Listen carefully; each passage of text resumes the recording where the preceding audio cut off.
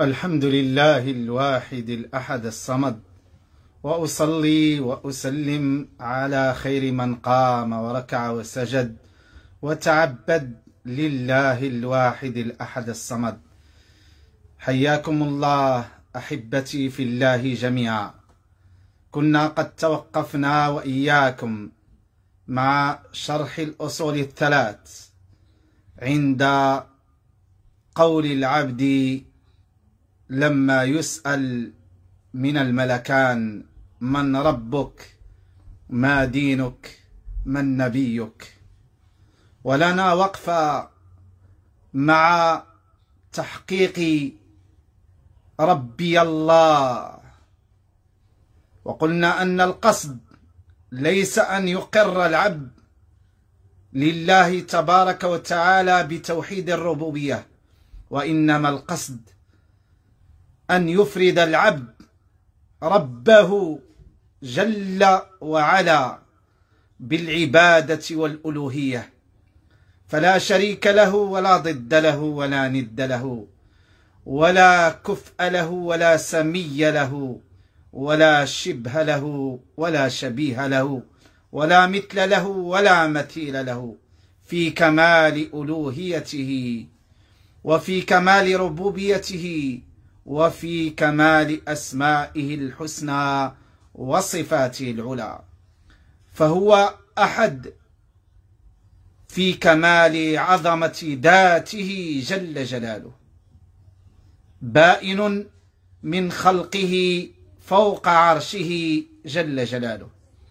هذا الرب أحد في كمال ربوبيته، أحد في كمال ألوهيته، أحد في كمال أسمائه الحسنى وصفاته العلى، أحد في كمال فعله، أحد في كمال حكمه، أحد في كمال تدبيره وتقديره. له القدرة جميعا، له القوة جميعا، له التدبير جميعا، يبدئ ويعيد، فعال لما يريد، فهو ذو الملكوت وذو الجبروت وذو الفعلوت جل جلاله. لهذا فإن قيل لك من ربك فقل ربي الله الذي رباني ورب جميع العالمين بنعمته، وهو معبودي حقا، لا معبود لي سواه جل جلاله. وللأسف كثير من البشرية على ظهر الأرض لا يعرف الله جل جلاله، ويجهل الجواب إن قلت له من ربك. مليارات من البشر على ظهر الأرض لا يعرف الجواب، ومراد الله في هذا الجواب، ومراد رسول الله صلى الله عليه وسلم في هذا الجواب. لهذا أكثر أهل الأرض ضالين، أكثر أهل الأرض ضلال وجهال، فهنيئا لمن اختاره الله من القلة القليلة بأن عرف الله وحده ووحده وأحبه وأطاعه ورضي به ربا، وبالإسلام دينا، وبمحمد النبي صلى الله عليه وسلم. لهذا الله يقص علينا في القرآن الكريم أن عامة أهل الأرض ضالين ومضلين. لهذا الله قال: وإن تطع أكثر من في الأرض يضلوك عن سبيل الله. وقال ربنا جل جلاله عن نوح: وما آمن معه إلا قليل. وقال ربنا جل جلاله في شأن البشرية جمعاء: وما يؤمن أكثرهم بالله إلا وهم مشركون. وقال ربنا جل جلاله في شأن البشرية جمعاء، الإنس والجن، وقليل من عبادي الشكور. فأهل الإيمان قلة في أهل الكفران. لهذا ربنا قال: إلا الذين آمنوا وعملوا الصالحات وقليل ما هم. جعلني الله وإياكم من القلة القليلة المؤمنة العاملة بالصالحات على هدي خير البرية. جعلني الله وإياكم من القلة القليلة المؤمنة الشاكرة لله عمليا. فأكثر أهل الأرض ضالين ولا يحسنون الجواب على هذا السؤال: من ربك؟ ولا يثبتهم الله في القبر، لأن في القبر يثبت الله الذين آمنوا بالقول الثابت. نعم، الذين ثبتوا على الإيمان، على التوحيد، على قول ربي الله، بتوحيد الربوبية والألوهية عمليا، حققوا العبادة لله. لا معبود حقا إلا ربنا جل جلاله. هؤلاء الذين يثبتهم الله في الحياة الدنيا وفي الآخرة ويوم يقوم الأشهاد. فالقول الثابت هو حقيقة لا إله إلا الله، حقيقة ربي الله. فلا نستهين بهذا السؤال، فعامة أهل الأرض لا يعرفون الجواب عنه، ولا يحسنونه عند سكرة الموت، ولا يحسنونه في القبر. وكان النبي صلى الله عليه وسلم يسأل كل من جاء يؤمن أو آمن، ويجيب عن ربي الله لكل من سأل، كما من حديث ضماد وغيره من الصحابة رضي الله عنهم كانوا يسألون. وكان النبي صلى الله عليه وسلم يسأل تارة كما في حديث الجارية: أين الله؟ وهذا من الدين حتى نبين للعالم أن الله فوق عرشه بائن من خلقه، ليس كمثله شيء وهو السميع البصير جل جلاله، في كمال ألوهيته وربوبيته وأسمائه الحسنى وصفاته العلى. الرحمن على العرش استوى، له ما في السماوات وما في الأرض وما بينهما وما تحت الثرى.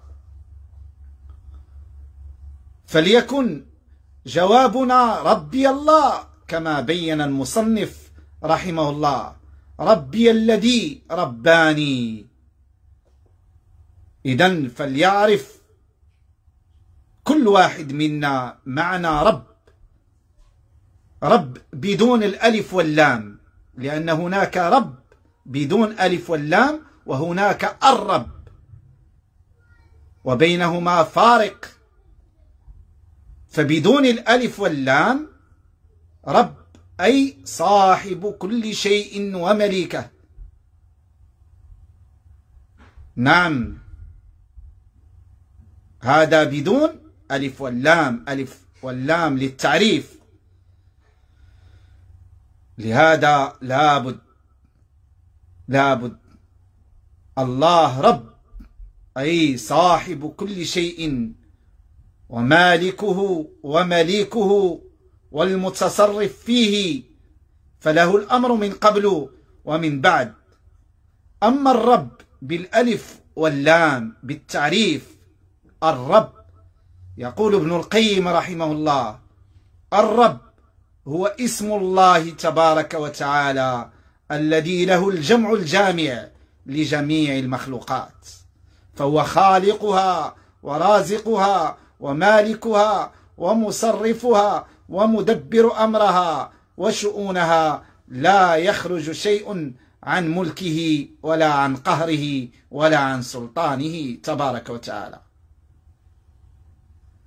بل وهناك من أهل العلم من عرف الرب بقوله: الرب هو الخالق ابتداء والمربي غداء والغافر انتهاء لأهل الإيمان. فتعريف جميل: الرب هو الخالق ابتداء، لأنه لا يمكن أن يكون الرب إلا خالقا، كما سنبين في الآيات. الرب هو الخالق ابتداء والمربي غداء، فالله خالقنا من العدم ومربينا بالنعم، وغافر لأهل الإيمان والتوحيد عندما يعرضون في العرصات. إذن فإن قيل لك: من ربك؟ فقل: ربي الله الذي رباني وربى جميع العالمين بنعمته. نعم، ربى جميع العالمين بنعمته جل جلاله. لهذا الله قال: وإن تعدوا نعمة الله لا تحصوها إن الإنسان لظلوم كفار. نعم الله تبارك وتعالى على جميع العالمين لا تعد ولا تحد ولا تحصى، بل العالمون أو العالمين جميعا غارقون في نعم الله من رؤوسهم إلى أقدامهم ليل نهار في رحمة ورزق الملك الغفار. والعالم هو كل من سوى الله، من الفرش إلى العرش، ومن الفتيل والقطمير والذرة إلى المجرة، ومن الفتيل والقطمير إلى الرسول جبريل. وكل ما سوى الله فهو عالم، وأنت وأنا واحد من أولئك العوالم. فلا يعرف قدر هذا العالم إلا رب العالم جل جلاله، رب العالمين.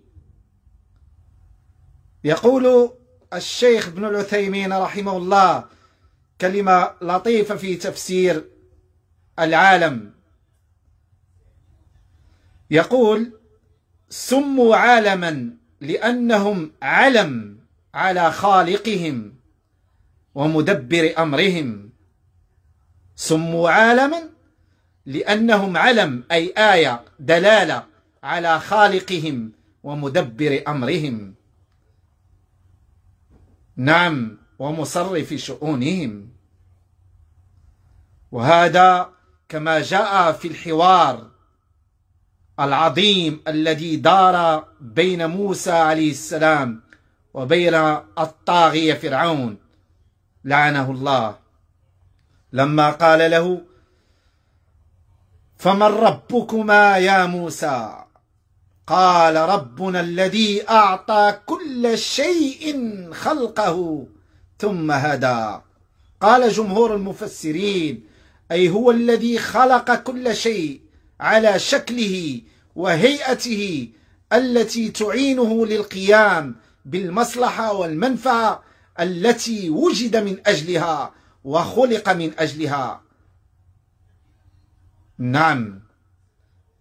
وقال الإمام الألوسي رحمه الله إضافة في هذا الشأن في هذا التفسير: ربنا الذي أعطى كل شيء خلقه ثم هدى، أي ربنا الذي خلق كل شيء على الشكل اللائق به الذي يهيئه على القيام بالمصلحة والمنفعة التي وجد من أجلها، ثم هدى أي ثم جعله دليل عليه تبارك وتعالى. ففي كل شيء له آية تدل على أنه الواحد.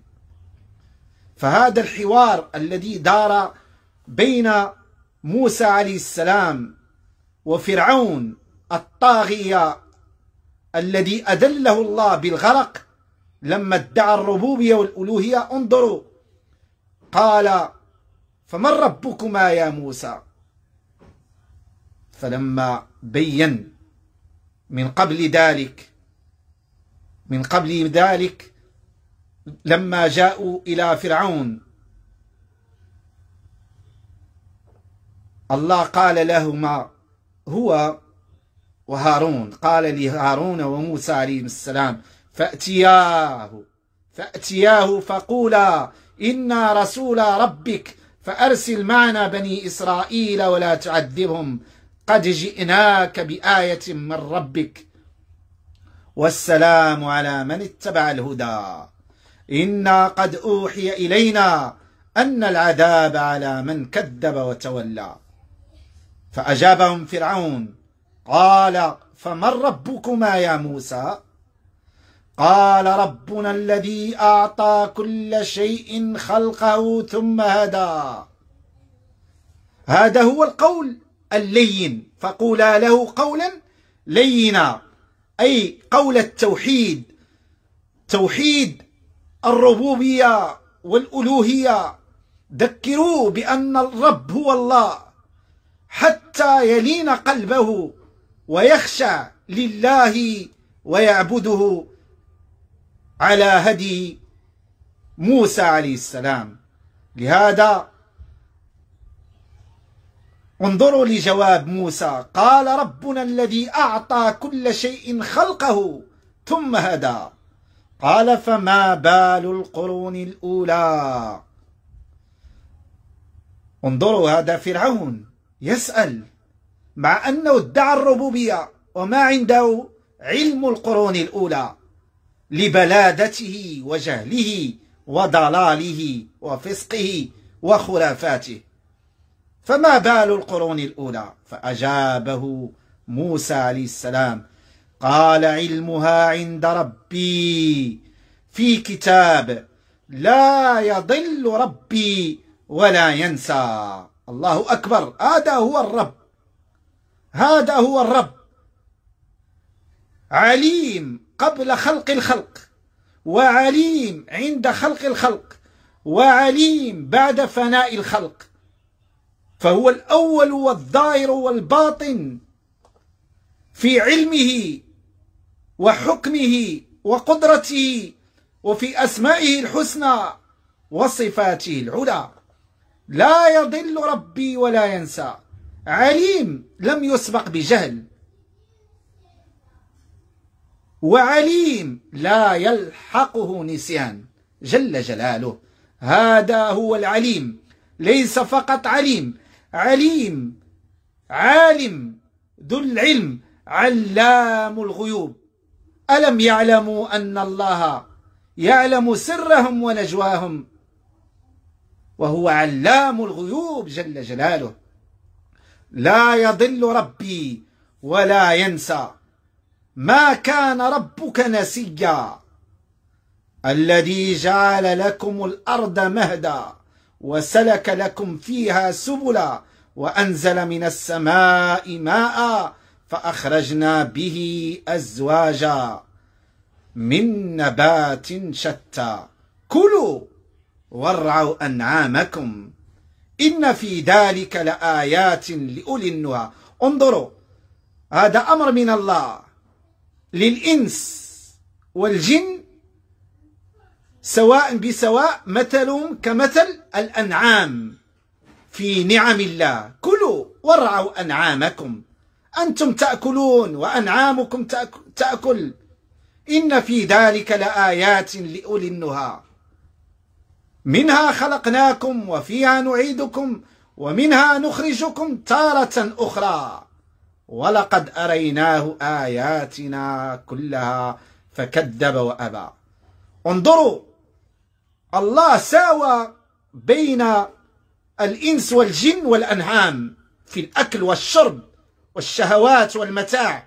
نعم، والإنس والجن يتفوقون على الأنعام فقط بتحقيق توحيد الربوبية والألوهية والأسماء والصفات عبادة لرب البرية جل جلاله.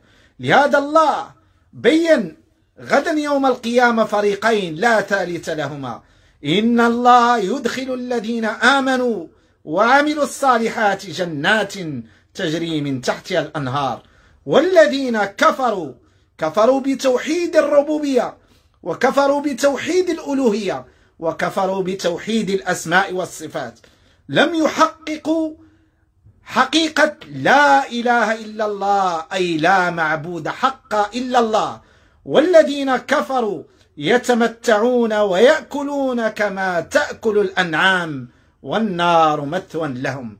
الله شبههم في الحياة الدنيا في الشهوات بالأنعام، لأنهم لا قيمة لهم، لا مقصد لهم، ما عندهم توحيد القصد، ما حققوا ما أمروا من أجله، ما حققوا ما خلقوا من أجله. وما خلقت الجن والإنس إلا ليعبدون، بل حققوا وجودهم للأكل والشرب والمتاع، فدرهم يأكلوا ويتمتعوا ويلههم الأمل، فسوف يعلمون.